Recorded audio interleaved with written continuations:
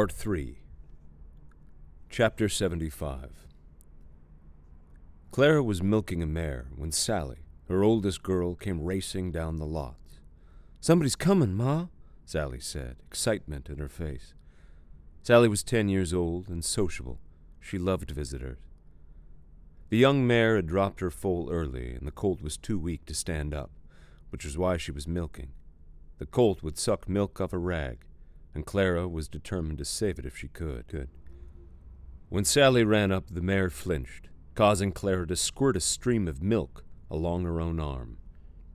"Haven't I told you to walk up to horses?" Clara said. She stood up and wiped the milk off her dripping arm. "I'm sorry, Ma," Sally said, more excited than ever. "See? There's a wagon coming." Then Betsy, only 7, came flying out of the house, her brown hair streaming, and raced down to the corrals. Betsy liked company as much as her sister. "Who's coming?" she asked. The wagon was barely visible, coming along the Platte from the west. "I thought I told you girls to churn," Clara said. "Seems like all you do is hang out in the window watching for travelers." Of course no one could blame them, for company was rare. They lived 20 miles from town, and a bad town at that, Ogallala. If they went in, it was usually for church, but they seldom made the trip. Their company mostly consisted of men who came to trade horses with Bob, her husband, and now that he was injured, few came. They had just as many horses, more, in fact, and Clara knew more about them than Bob had ever learned, but there were few men disposed to bargain with a woman, and Clara was not disposed to give their horses away. When she named a price, she meant it, but usually men got their backs up and wouldn't buy. "I expect they're just buffalo hunters," Clara said, watching the distant wagon creep over the brown plains. "You girls won't learn much from them, unless you're interested in learning how to spit tobacco." "I ain't," Betsy said. "You aren't, you mean," Sally said. "I thought all the buffalo were dead. How come they still hunt them?" "Because people are slow learners, like your sister," Clara said, grinning at Betsy to mitigate the criticism. "Are you going to invite them for the night?" Sally asked. "Want me to kill a hen?" "Not just yet. They may not be in the mood to stop," Clara said. "Besides, you and I don't agree about hens. You might kill one of the ones I like." "Mother, they're just to eat," Sally said. "Nope. I keep those hens to talk to me when I'm lonesome," Clara said. "I'll only eat the ones who can't make good conversation." Betsy wrinkled up her nose, amused by the comment. "Oh, Ma," she said, "hens don't talk." "They talk," Clara said. "You just don't understand hen talk. I'm an old hen myself, and it makes good sense to me." "You ain't old, Ma," Sally said. "That wagon won't be here for an hour," Clara said. "Go see about your pa. His fever comes up in the afternoon. Wet a rag and wipe his face." Both girls stood looking at her silently. They hated to go into the sick room. Both of them had bright blue eyes, their legacy from Bob, but their hair was like hers, and they were built like her, even to the knobby knees. Bob had been kicked in the head by a mustang he was determined to break, against Clara's advice. She had seen it happen. He had the mare snubbed to a post with a heavy rope, and only turned his back on her for a second. But the mare struck with her front feet, quick as a snake. Bob had bent over to pick up another rope, and the kick had caught him right back of the ear. The crack had sounded like a shot. The mare pawed him 3 or 4 times before Clara could reach him and drag him out of the way, but those blows had been minor. The kick behind the ear had almost killed him. They had been so sure he would die that they even dug the grave. Up on the knoll east of the house, where their 3 boys were buried, Jim and Jeff and Johnny, the 3 deaths Clara felt had turned her heart to stone. She hoped for Stone, anyway, for Stone wouldn't suffer from such losses. Bob, though, hadn't died. Neither had he recovered. His eyes were open, but he could neither speak nor move. He could swallow soup if his head was tilted a certain way, and it was chicken broth that had kept him alive the 3 months since his accident. He simply lay staring up with his large blue eyes, feverish sometimes, but mostly as still as if he were dead. He was a large man, over 200 pounds, and it took all her strength to move him and clean him every day. He had no control over bowels or bladder. Day after day, Clara removed the soiled bedclothes, stuffing them in a washtub she filled beforehand from a cistern. She never let the girls see or help with the operation. She supposed Bob would die in time, and she didn't want his daughters to feel disgust for him, if she could prevent it. She only sent them in once a day to bathe his face, hoping that the sight of them would bring him out of his state. "Is Daddy gonna die?" Betsy often asked. She'd only been one when Johnny, her last brother, had died, and had no memories of death, just a great curiosity about it. "I don't know, Betsy," Clara said. "I don't know at all. I hope not." "Well, but can he ever talk again?" Sally asked. "His eyes are open. Why can't he talk?" "His head is hurt," Clara said. "It's hurt on the inside. Maybe it'll heal, if we take care of him, and then he can talk again." "Do you think he can hear the piano when I play?" Betsy asked. "Just go and bathe his face, please. I don't know what he can hear," she said. She felt as if a flood of tears might come at any moment, and she didn't want the girls to see them. The piano, over which she and Bob had argued for 2 years, had come the week before his accident. It had been her victory, but a sad one. She had ordered it all the way from St. Louis, and it had been woefully out of tune when it finally came, but there was a Frenchman who played the piano in a saloon in town who tuned it for her for $5. And although she assumed it was a whorehouse he played the piano in, she hired him at the big fee of $2 a week to ride out and give her daughters lessons. The Frenchman's name was Jules. He was really a French-Canadian who had been a trader on the Red River of the North and had gone broke when smallpox hit the tribes. He had wandered down through the Dakotas to Ogallala and turned to music for a living. He loved to come out and teach the girls. He said they reminded him of the cousins he had once played with in his grandmother's house in Montreal. He wore a black coat when he came and waxed his mustache. Both girls thought he was the most refined man they had ever seen. And he was. Clara had bought the piano with money saved all those years from the sale of her parents' little business in Texas.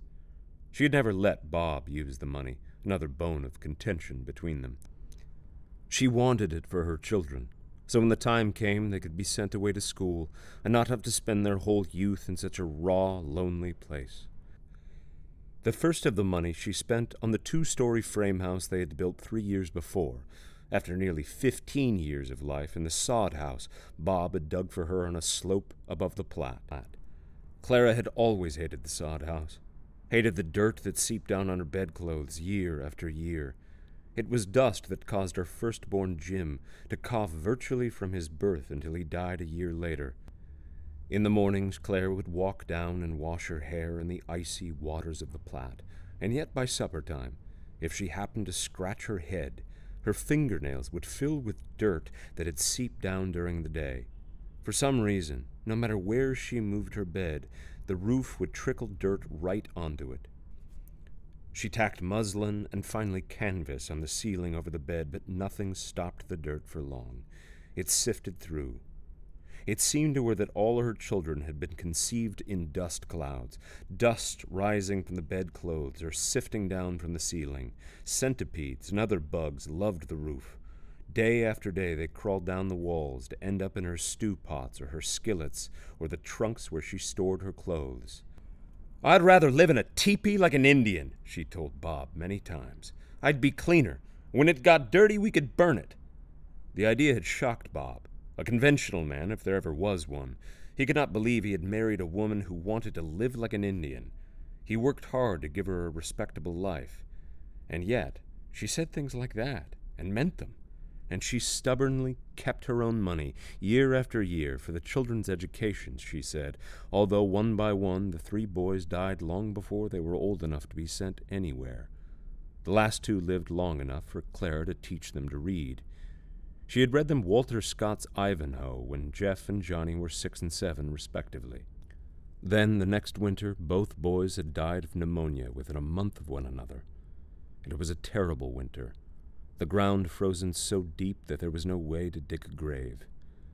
They had to put the boys in the little kindling shed wrapped tightly in wagon sheets until winter let up enough that they could be buried. Many days Bob would come home from delivering horses to the army, his main customer, to find Clara sitting in the icy shed by the two small bodies, tears frozen on her cheeks so hard that he would have to heat water and bathe the ice from her face. He tried to point out to her that she mustn't do it. The weather was below zero, and the wind swept endlessly along the Platte. She could freeze to death, sitting in the kindling shed. If only I would, Clara thought, I'd be with my boys. But she didn't freeze, and Jeff and Johnny had been buried beside Jim, and despite her resolve never to lay herself open to such heartbreak again, she had the girls, neither of whom had ever had more than a cold. Bob couldn't believe his own bad luck. He longed for a strong boy or two to help him with the stock. And yet he loved the girls in his unspeaking way. His love mostly came out in his awkwardness, for their delicacy frightened him. He was continually warning them about their health and trying to keep them wrapped up. Their recklessness almost stopped his heart at times, and they were the kind of girls who would run out in the snow barefoot if they chose. He feared for them, and also feared the effect on his wife if one of them should die. Impervious to weather himself, he came to dread the winters for fear winter would take the rest of his family. Yet the girls proved as strong as their mother, whereas the boys had all been weak. It made no sense to Bob, and he was hoping if they could only have another boy, he would turn into the helper he needed. The only hand they had was an old Mexican cowboy named Cholo. The old man was wiry and strong, despite his age, and stayed mainly because of his devotion to Clara. It was Cholo, and not her husband, who taught her to love horses and to understand them. Cholo had pointed out to her once that her husband would never break the Mustang mare. He had urged her to persuade Bob to sell the mare, unbroken, or else let her go. Though Bob had been a horse trader all his adult life, he had no real skill with horses. If they disobeyed him, he beat them. Clara had often turned her back in disgust from the sight of her husband beating a horse, for she knew it was his incompetence, not the horse's, that was to blame for whatever incident had provoked the beating. Bob could not contain his violence when angered by a horse. With her it was different. He had never raised a hand to her, though she provoked him often and deeply. Perhaps it was because he had never quite believed that she would marry him, or never quite understood why she had. The shadow of Augustus McCrae had hung over their courtship. Bob had never known why she chose him over the famous ranger, or over any of the other men she could have had.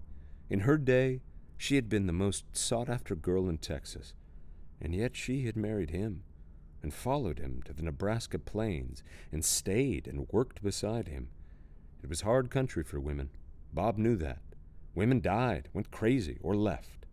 The wife of their nearest neighbor, Maud Jones, had killed herself with a shotgun one morning, leaving a note which merely said, "Can't stand listening to this wind no more." Maud had had a husband and 4 children, but had killed herself anyway. For a time, Clara had taken in the children until their grandparents in Missouri came for them.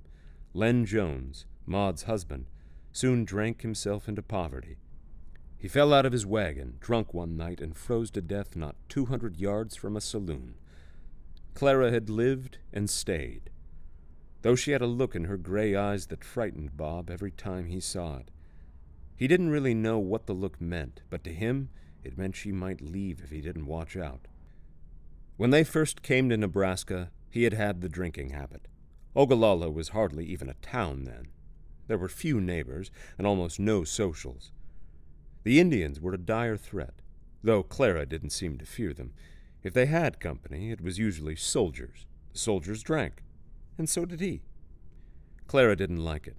One night he got pretty drunk, and when he got up in the morning, she had that look in her eye. She made him breakfast, but then she looked at him coldly and laid down a threat. "I want you to stop drinking," she said. "You've been drunk 3 times this week. I won't live here and get dirt in my hair for the love of a drunkard." It was the only threat she ever had to make. Bob spent the day worrying, looking at the bleak plains and wondering what he would do in such a place without her. He never touched whiskey again. The jug he had been working on sat in the cupboard for years until Clara finally mixed it with sorghum molasses and used it for cough medicine. They had few quarrels, most of them about money. Clara was a good wife and worked hard. She never did anything untoward or unrespectable, and yet the fact that she had that Texas money made Bob uneasy. She wouldn't give it up or let him use it, no matter how poor they were. Not that she spent it on herself. Clara spent nothing on herself, except for the books she ordered or the magazines she took. She kept the money for her children, she said. But Bob could never be sure she wasn't keeping it, so she could leave if she took a notion. He knew it was foolish. Clara would leave, money or no money, if she decided to go, but he couldn't get the idea out of his mind. She wouldn't even use the money on the house, although she had wanted the house, and they had had to haul the timber 200 miles. Of course, he had prospered in the horse business, mainly because of the army trade. He could afford to build her a house, but he still resented her money. She told him it was only for the girls' education, and yet she did things with it he didn't expect. The winter before, she had bought Cholo a buffalo coat, an action which shocked Bob. He had never heard of a married woman buying a Mexican cowboy an expensive coat. Then there was the piano. She had ordered that, too, although it cost $200 and another $40 to transport. And yet, he had to admit, he loved to see his girls sitting at the piano, trying to learn their fingering. And the buffalo coat had saved Cholo's life when he was trapped in an April blizzard up on the Dismal River. Clara got her way, and her way often turned out to make sense. And yet Bob more and more felt that her way skipped him somehow. She didn't neglect him in any way that he could put his finger on, and the girls loved him, but there were many times when he felt left out of the life of his own family. He would never have said that to Clara. He was not good with words and seldom spoke unless he was spoken to, unless it was about business. Watching his wife, he often felt lonely. Clara seemed to sense it and would usually come and try to be especially nice to him, or to get him laughing at something the girls had done. And yet he still felt lonely, even in their bed. Now Bob lay in that bed all day, staring his empty stare. They had moved the bed near the window so that he would get the summer breezes and could look out if he liked and watch his horses grazing on the plain, or the hawks circling, or whatever little sights there might be. But Bob never turned his head, and no one knew if he felt the breezes. Clara had taken to sleeping on a little cot. The house had a small upper porch, and she moved the cot out there in good weather. Often she lay awake, listening, half expecting Bob to come back to himself and call her. More often, what happened was that he fouled himself, and instead of hearing him, she would smell him. Even so, she was glad it happened at night, so that she could change him without the girls seeing. It seemed to her, after a month of it, that she was carrying Bob away with those sheets. He'd already lost much weight, and every morning seemed a little thinner to her. The large body that had lain beside her so many nights, that had warmed her in the icy nights, that had covered her those many times through the years and given her 5 children, was dribbling away as offal. And yet there was nothing she could do about it. The doctors in Ogallala said Bob's skull was fractured. You couldn't put a splint on a skull. Probably he'd die. And yet he wasn't dead. Often, when she was cleaning him, bathing his soiled loins and thighs with warm water, the stem of life between his legs would raise itself, growing as if a fractured skull meant nothing to it. Clara cried at the sight. What it meant to her was that Bob still hoped for a boy. He couldn't talk or turn himself, and he would never beat another horse, most likely, but he still wanted a boy. The stem let her know it, night after night, when all she came in to do was clean the stains from a dying body. She would roll Bob on his side and hold him there for a while, for his back and legs were developing terrible bed sores. She was afraid to turn him on his belly for fear he might suffocate, but she would hold him on his side for an hour, sometimes napping as she held him. Then she would roll him back and cover him and go back to her cot, often to lie awake half the night looking at the prairies, sad beyond tears the way of things. There Bob lay, barely alive, his ribs showing more every morning, still wanting a boy. I could do it, she thought. Would it save him if I did? I could go through it one more time. The pregnancy, the fear, the sore nipples, the worry, and maybe it would be a boy. Though she had borne 5 children, she sometimes felt barren, lying on her cot at night. She felt she was ignoring her husband's last wish, that if she had any generosity, she would do it for him. How could she lie there night after night and ignore the strange, mute urgings of a dying man, one who had never been anything but kind to her in his clumsy way? Bob, dying, still wanted her to make a little Bob. Sometimes in the long, silent nights, she felt she must be going crazy to think about such things in such a way, and yet she came to dread having to go to him at night. It became as hard as anything she had to do in her marriage. It was so hard that at times she wished Bob would go on and die if he couldn't get well. The truth was, she didn't want another child, particularly not another boy. Somehow she felt confident she could keep her girls alive, but she lacked that confidence where boys were concerned. She remembered too well the days of icy terror and restless pain as she listened to Jim cough his way to death. She remembered her hatred of and helplessness before, the fevers that had taken Jeff and Johnny. Not again, she thought. I won't live that again, even for you, Bob. The memory of the fear that had torn her as her children approached death was the most vivid of her life. She could remember the coughings, the painful breathing. She never wanted to listen helplessly to such again. Besides, Bob wasn't really alive, even then. His eyes never flickered. It was only reflex that enabled him to swallow the soup she fed him. That his rod still seemed to live when she bathed him, that too was reflex, an obscene joke that life was playing on the two of them. It raised no feelings of tenderness in her, just a feeling of disgust at the cruelties of existence. It seemed to mock her, to make her feel that she was cheating Bob of something, though it was not easy to say what. She had married him, followed him, fed him, worked beside him, borne his children, and yet, even as she changed his sheets, she felt there was a selfishness in her that she had never mastered. Something had been held back. What it was, considering all that she had done, was hard to say, but she felt it anyway, fair judgment or not, and lay awake on her cot through half the night, tense with self-reproach. In the mornings, she lay wrapped in a quilt until the smell of Cholo's coffee waked her. She had fallen into the habit of letting Cholo make the coffee, mainly because he was better at it than she was. She would lie in her quilt, watching the mists float over the Platte, until one or both of the girls tiptoed out. They always tiptoed, as if they might wake their father, though his eyes were as wide open as ever. "Ma, ain't you up?" Sally would say. "We've been up a while." "Want to gather the eggs?" Betsy asked. It was her favorite chore, but she preferred to do it with her mother.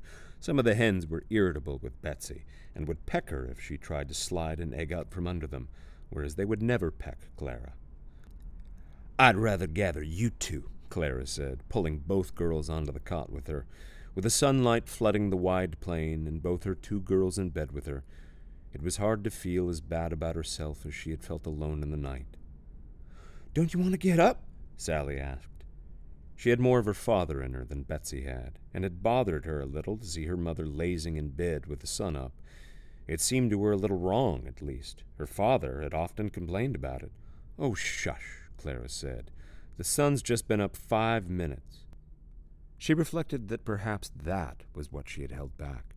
She had never become proficient at early rising, despite all the practice she'd had. She had got up dutifully and made breakfast for Bob and whatever hands happened to be there. But she was not at her best, and the breakfast seldom arrived on the table in the orderly fashion that Bob expected. It was a relief to her when he went away on horse-trading expeditions, and she could sleep late or just lie in bed thinking and reading the magazine she ordered from the East or from England. The ladies' magazines had stories and parts of novels in them, in many of which were ladies who led lives so different from hers that she felt she might as well be on another planet. She liked Thackeray's ladies better than Dickens's, and George Eliot's best of all, but it was a frustration that the mail came so seldom. Sometimes she would have to wait for 2 or 3 months for her Blackwoods, wondering all the time what was happening to the people in the stories. Reading stories by all the women, not only George Eliot, but Mrs. Gore and Mrs. Gaskell and Charlotte Young, she sometimes had a longing to do what those women did, write stories. But those women lived in cities or towns and had many friends and relatives nearby. It discouraged her to look out the window at the empty plains and reflect that even if she had the eloquence to write, and the time, she had nothing to write about. With Maud Jones dead, she seldom saw another woman, and had no relatives near except her husband and her children. There was an aunt in Cincinnati, but they only exchanged letters once or twice a year. Her characters would have to be the horses and the hens, if she ever wrote, for the menfolk that came by weren't interesting enough to put in the books, it seemed to her. None of them were capable of the kind of talk men managed in English novels. She longed sometimes to talk to a person who actually wrote stories and had them printed in magazines. It interested her to speculate how it was done, whether they used people they knew or just made people up. Once, she had even ordered some big writing tablets, thinking she might try it anyway, even if she didn't know how. But that was in the hopeful years before her boys died. With all the work that had to be done, she never actually sat down and tried to write anything. And the boys died and her feeling changed. Once the sight of the writing tablets had made her hopeful, but after those deaths, it ceased to matter. The tablets were just another reproach to her, something willful she had wanted. She burned the tablets one day, trembling with anger and pain, as if the paper and not the weather had been somehow responsible for the death of her boys. And for a time, she stopped reading the magazines. The stories in them seemed hateful to her. How could people talk that way and spend their time going to balls and parties when children died and had to be buried? But a few years had passed, and Clara went back to the stories in the magazines. She loved to read aloud, and she read snatches of them to her daughters as soon as they were big enough to listen. Bob didn't particularly like it, but he tolerated it. No other woman he knew read as much as his wife, and he thought it might be the cause of certain of her vanities. The care she took with her hair, for instance, washing it every day and brushing it. To him it seemed like a waste. Hair was just hair. As Clara watched the wagon the girls had spotted drawing closer, she saw Cholo come riding in with 2 mares who were ready to foal. Cholo had seen the wagon too and had come to look after her. He was a cautious old man, as puzzled by Clara as he was devoted to her. It was her recklessness that disturbed him. She was respectful of dangerous horses, but seemed to have no fear at all of dangerous men. She laughed when Cholo tried to counsel her. She was not even afraid of the Indians, though Cholo had showed her the scars of the arrow wounds he had suffered.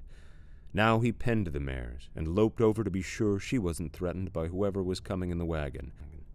They kept a shotgun in the saddle shed, but Clara only used it to kill snakes, and she only killed snakes because they were always stealing her eggs.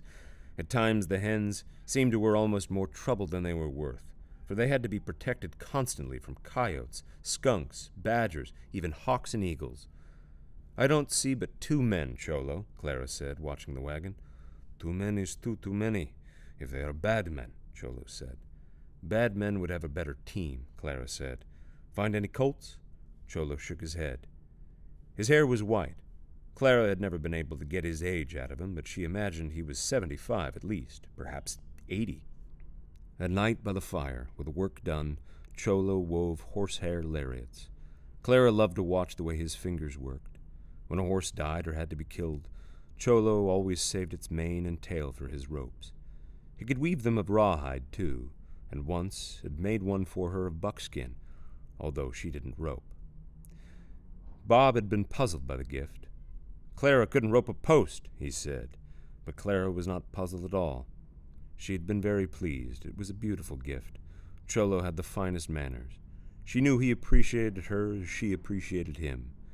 That was the year she had bought him the coat. Sometimes, reading her magazines, she would look up and see Cholo weaving a rope and imagine that if she ever did try to write a story, she would write it about him. It would be very different from any of the stories she read in the English magazines. Cholo was not much like an English gentleman, but it was his gentleness and skill with horses, in contrast to Bob's incompetence, that made her want badly to encourage him to stay with him. He talked little, which would be a problem if she put him in a story. The people in the stories she read seemed to talk a great deal. He had been stolen as a child by Comanches and had gradually worked his way north, traded from one tribe to another, until he had escaped one day during a battle. Though he was an old man and lived among Indians and whites his whole life, he still preferred to speak Spanish. Clara knew a little from her girlhood in Texas and tried to speak it with him. At the sound of the Spanish words, his wrinkled face would light up with happiness. Clara persuaded him to teach her girls. Cholo couldn't read, but he was a good teacher anyway. He loved the girls and would take them on rides, pointing at things and giving them their Spanish names. Soon all the mares in the corral were pricking their ears and watching the approaching wagon. A big man in a coat heavier than Cholo's rode beside it on a little brown horse that looked as if it would drop if it had to carry him much farther. A man with a badly scarred face rode on the wagon seat. Beside him, a woman who was heavy with child. The woman drove the team. All three looked so blank with exhaustion that even the sight of people, after what must have been a long journey, didn't excite them much. A few buffalo hides were piled in the wagon. Cholo watched the travelers carefully, but they didn't seem to pose a threat. The woman drew the rein and looked down at them as if dazed. "Are we to Nebraska yet?" she asked. "Yes," Clara said. "It's nearly 20 miles to town. Won't you get down and rest?" "Do you know D. Boot?" the woman said. "I'm looking for him." "Si, pistolero," Cholo said quietly. He did most of their shopping and knew practically everyone in Ogallala. Elmira heard the word and knew what it meant. But she didn't care what anybody called D. The fact that he was nearby was all that mattered. If D was near, it meant that she was safe, and could soon be rid of Luke and Big's way, and not have to ride on the jolting wagon seat all day, or be scared all night that they would run into Indians at the last minute. "Get down. At least you'll want to water your stock," Clara said. "You're welcome to stay the night if you like. You can easily make town tomorrow. I'd say you could all use a rest." "What time would that be?" Luke asked, easing down from the wagon seat. He had twisted a leg several days before, running to try to get a better shot at an antelope. It was all he could do to walk. Elmira didn't want to stop, even when she told that it was still over half a day to Ogallala, but Zwei had already dismounted and unhitched the horses. "I wish I could get to D," she thought, but then decided one more day wouldn't matter. She got slowly down from the wagon seat. "Come on up to the house," Clara said. "I'll have the girls draw some water. Guess you've come a ways." "Arkansas," Elmira said. The house didn't look very far away, but as they walked toward it, it seemed to wobble in her vision. "My goodness, that is a ways," Clara said. "I lived in Texas once," and then she turned and saw that the woman was sitting on the ground. Before Clara could reach her, she had toppled sideways and laid face up on the trail that led from the house to the barn. Clara was not too alarmed, just tired, she thought. A journey all the way from Arkansas in a wagon like that would wear anybody out. She fanned the woman's face for a while, but it did no good. Cholo had seen the woman fall and ran to her, but the big man lifted the woman as easily as if she were a child and carried her to the house. "I didn't get your name, or your name either," Clara said. The big man just looked at her silently. Is he mute? Clara thought. But later the man with a scarred face came to the house and said no, the big man just didn't talk much. "Name's Zwei," he said. "Big Zwei. I'm Luke. I got my face bunged up comin', and now I hurt this dern leg. Her name's Elmira." "And she's a friend of Mr. Boot?" Clara asked.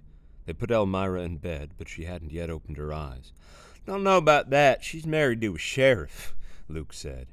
He felt uncomfortable in the house after so many days outside, and soon went out to sit on the wagon with Zwei. He happened to look up and see the two girls peering at him from an open window. He wondered where the man was, for surely the good-looking woman he had talked to couldn't be married to the old Mexican. That night, she asked if they would like to come in and eat supper. Zwei wouldn't, he was too shy, so the woman brought their suppers out and they ate in the wagon. The girls were disappointed at that turn of events. They seldom had company and wanted a better look at the men. "Make 'em come in, Ma," Sally whispered. She was particularly fascinated by the one with the scarred face. I can't just order men around, Clara said. Anyway, you've met buffalo hunters before, smelled them too. These don't smell much different from any of the others. One of them's big, Betsy observed. Is he the lady's husband? I don't think so. And don't be a busybody, Clara said. She's worn out. Maybe tomorrow she'll feel like talking. But the girls were to hear Elmira's voice long before morning. The men sitting in the wagon heard it too. Long screams that raked the prairie night for hours. Once again, Clara had reason to be glad of Cholo, who was as good with women as he was with horses. Difficult births didn't frighten him, as they did most men, and many women. Elmira's was difficult, too. The exhausting journey over the plains had left her too weak for the task at hand. She fainted many times during the night. Clara could do nothing about it except bathe her face with cool water from a cistern. When day came, Elmira was too weak to scream. Clara was worried. The woman had lost too much blood. "Mama, Daddy's sick. He smells bad," Sally said, peeking for a moment into the sick room. The girls had slept downstairs on pallets, so as to be farther from the screams. "Just leave him be. I'll take care of him," Clara said. "But he's sick. He smells bad," Sally repeated. Her eyes were fearful. "He's alive. Life don't always smell nice," Clara said. "Go make us some breakfast, and take some to those men. They must be hungry." A few minutes later, Elmira fainted again. "She's too weak," Cholo said. "Poor thing," Clara said. "I would be too if I came that far. The baby isn't going to wait for her to get strong. No, it's going to kill her," Cholo said. "Well, then save it at least," Clara said, feeling so downcast suddenly that she left the room. She got a water bucket and walked out of the house, meaning to get some water for Bob. It was a beautiful morning, light touching the farthest edges of the plains. Clara noticed the beauty and thought it strange that she could still respond to it, tired as she was and with 2 people dying in her house, perhaps 3. But she loved the fine light of the prairie mornings. It had resurrected her spirits time after time through the years, when it seemed that dirt and cold and death would crush her. Just to see the light spreading like that, far on toward Wyoming, was her joy. It seemed to put energy into her, make her want to do things. And the thing she wanted most to do was plant flowers, flowers that might bloom in the light. She did plant them, ordering bulbs and seeds from the east. The light brought them up, and then the wind tore them from her. Worse than the dirt, she hated the wind. The dirt she could hold her own with, sweeping it away each morning, but the wind was endless and fierce. It renewed itself again and again, curling out of the north to take her flowers from her, petal by petal, until nothing remained but the sad stalks. Clara kept on planting anyway, hiding the flowers in the most protected spots she could find. The wind always found them, too, in time, but sometimes the blooms lasted a few days before the petals were blown away. It was a battle she wouldn't give up on. Every winter, she read seed catalogs with the girls and described to them the flowers they would have when spring came. Coming back with a bucket from the cistern, she noticed the 2 dirty, silent men sitting on the wagon. She had walked past them without a thought on her way to the well. "Is it born yet?" Luke asked. "Not yet," Clara said. "She's too tired to help much." The large man followed her with his eyes, but said nothing. "You've got too much fire in that stove. You'll burn everything," Clara said when she saw how the girls were progressing with breakfast. "Oh, Ma, we can cook," Sally said. She loved to get her mother out of the kitchen. Then she could boss her younger sister around. "Is that woman real sick?" Betsy asked. "Why does she yell so much?" "She's working at a hard task," Clara said. "You better not burn that porridge, because I want some." She carried the bucket up to the bedroom, pulled the smelly sheets out from under Bob, and washed him. Bob stared straight up, as he always did. Usually she warmed the water, but this morning she hadn't taken the time. It was cold and raised goosebumps on his legs. His big ribs seemed to stick out more every day. She had forgotten to bring fresh sheets. It was a constant problem, keeping fresh sheets. So she covered him with a blanket and walked out on her porch for a minute. She heard Elmira begin to moan, again and again. She had to go relieve Cholo, she knew, but she didn't rush. The birth might take another day. Everything took longer than it should, or else went too quick. Her sons' lives had been whipped away like a breath, while her husband had lain motionless for 2 months and still wasn't dead.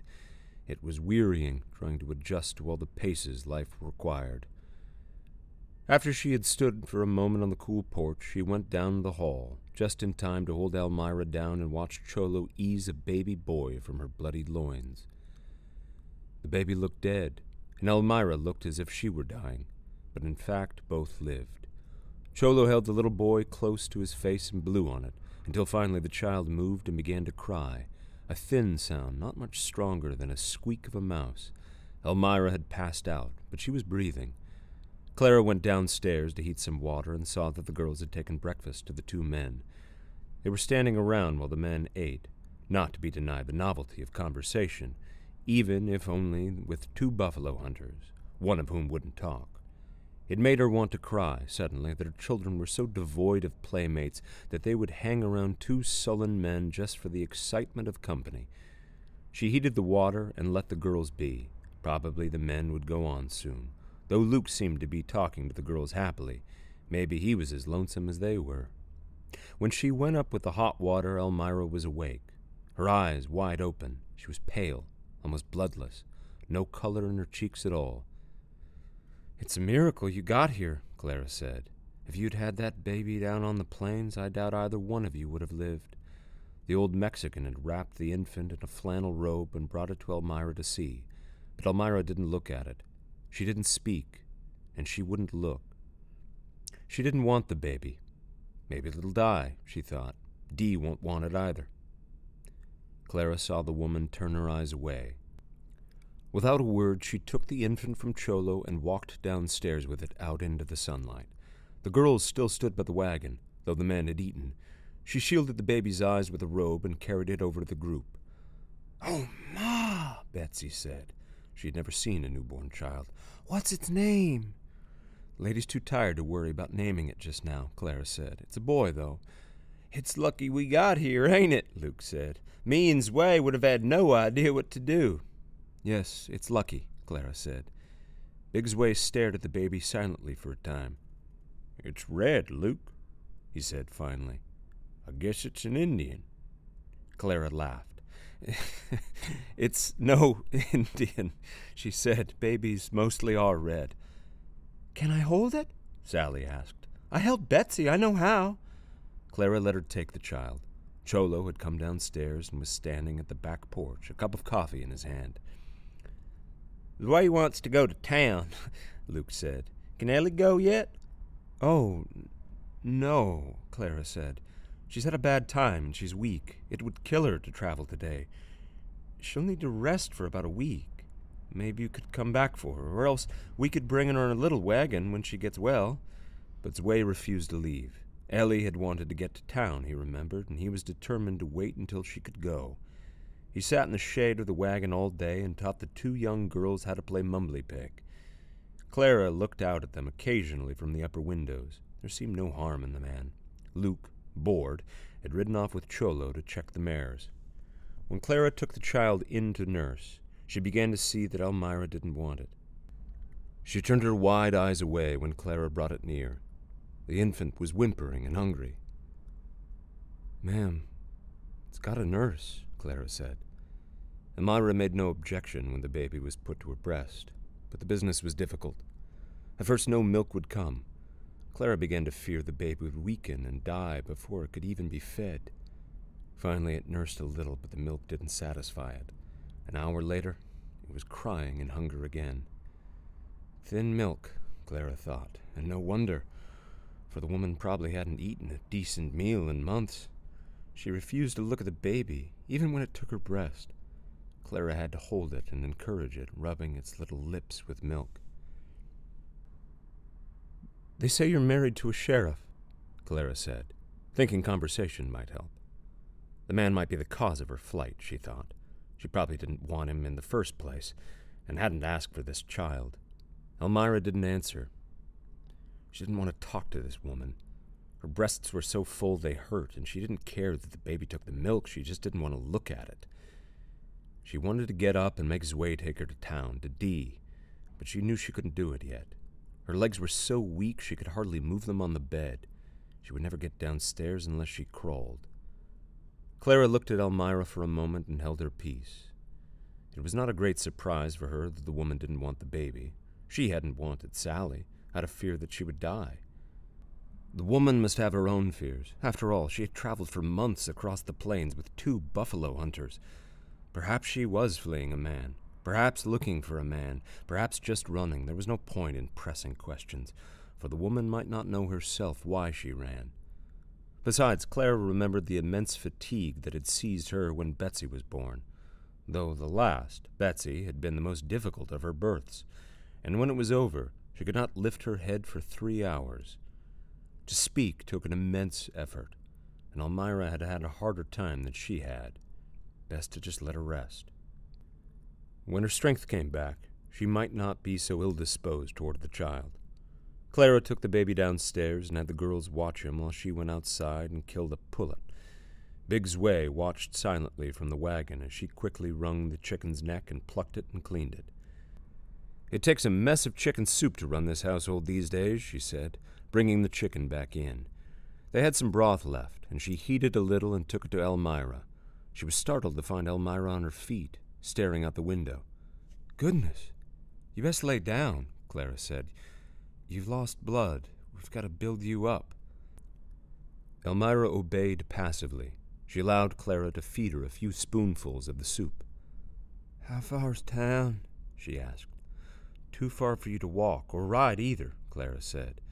"That town isn't going to run away. Can't you just rest for a day or two?" Elmira didn't answer.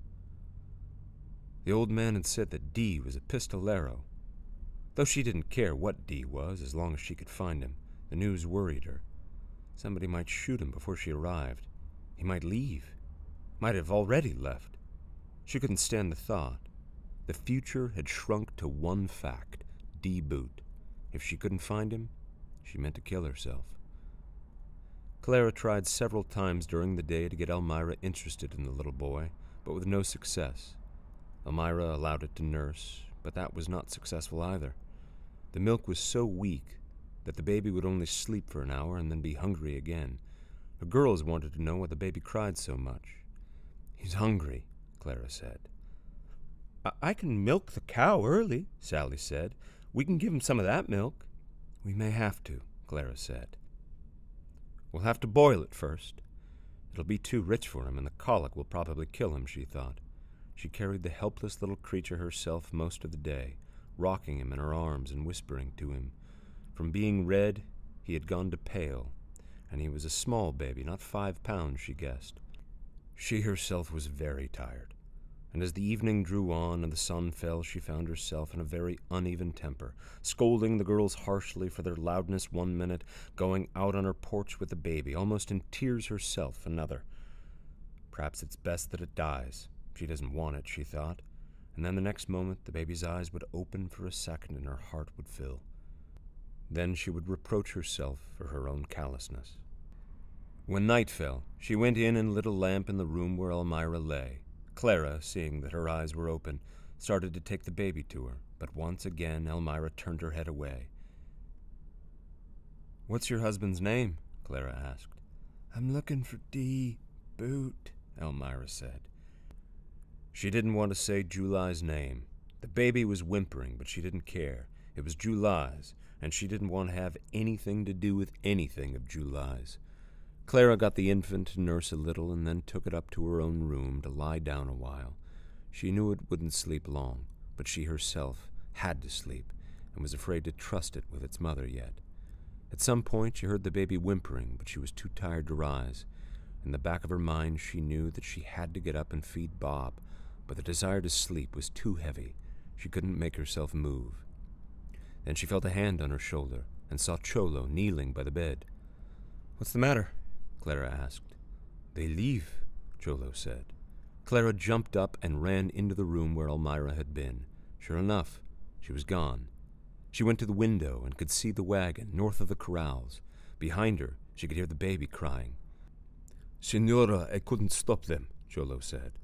I doubt they'll stop just because you ask, and we don't need any gunfights, Clara said. Let 'em go. If she lives, she might come back. Did you milk? Cholo nodded. I wish we had a goat, Clara said.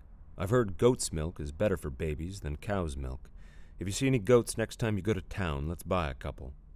Then she grew a little embarrassed. Sometimes she talked to Cholo as if he were her husband and not Bob. She went downstairs, made a fire in the cook stove, and began to boil some milk. When it was boiled, she took it up and gave the baby a little, dipping a cotton rag in the milk and letting the baby suck it. It was a slow method and took patience. The child was too weak to work at it, but she knew if she didn't persist, the baby would only get weaker and die. So she kept on, dribbling milk into its mouth, even when it grew too tired to suck on the rag. I know this is slow, she whispered to it. When the baby had taken all it would, she got up to walk it. It was a nice moonlit night, and she went out on her porch for a while. The baby was asleep, tucked against her breast. You could be worse off, she thought, looking at it.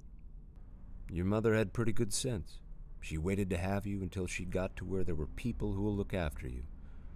Then she remembered that she had not fed Bob. She took the baby down to the kitchen and heated the chicken broth. Think of the work I'd save if everything didn't have to be hot, she said to the infant, who slept on. She laid it at the foot of Bob's bed while she fed her husband, tilting his head so he could swallow. It was strange to her that he could swallow when he couldn't even close his eyes. He was a big man with a big head. Every time she fed him, her wrist ached from supporting his head. I guess we got us a boy, Bob, she said. Told her to talk to him. They thought it might make a difference, but Clara found that the only difference was that she got depressed.